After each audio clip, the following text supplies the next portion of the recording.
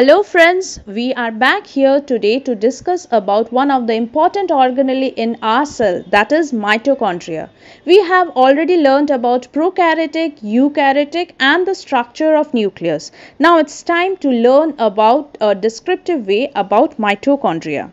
Mitochondria, which is singularly known as mitochondrion, which is unless specifically stained and are not easily visible under microscope. In each human cell, it contains on an average of 100 to 1000 mitochondria, at most that is 25% of the cell's volume.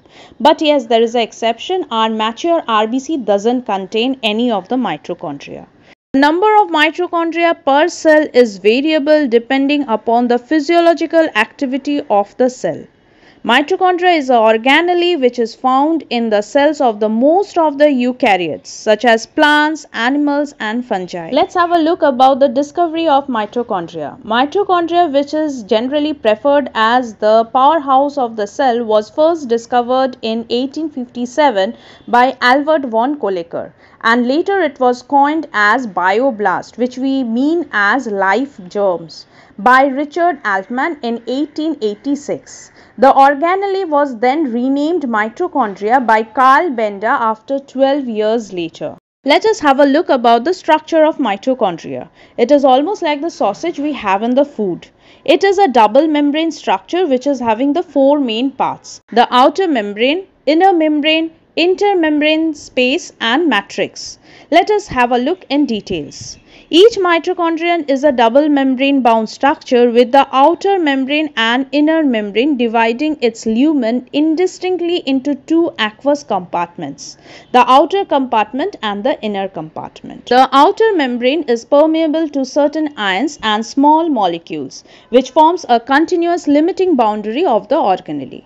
The inner membrane, which forms a number of folding called cristae towards the matrix. This cristae increases the surface area. It is having the respiratory chain proteins which are all present in the inner membrane. In the inner mitochondrial membrane, we are having another more structure which we say as F0F1 particle or oxysome, which is having a spherical or knob-like structure present in the inner membrane of the mitochondria. These are also called elementary particles or particles of Fernandez and Morin. These particles are responsible for catalyzing the final steps of ATP synthesis.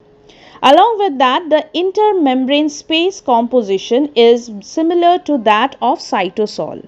The matrix is the place where most of the metabolic reactions is taking place. The matrix also possesses single circular DNA molecule, a few RNA molecules, ribosomes of 70S. Now we will see about the functions of mitochondria.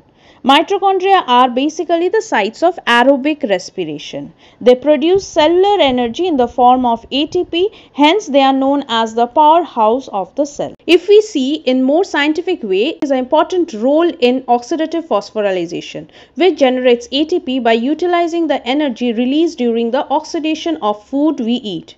This ATP is used in different biochemical and physiological processes, that is the different activities we perform in our life.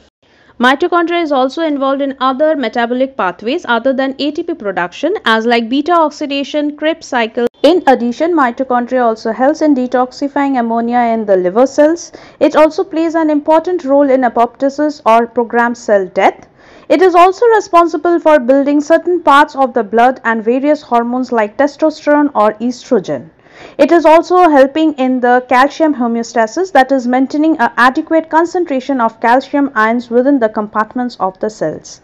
So this is all about the structure and function of mitochondria. Thank you for watching my video. Hope you liked it. Till then, goodbye. Please don't forget to subscribe my channel before closing it.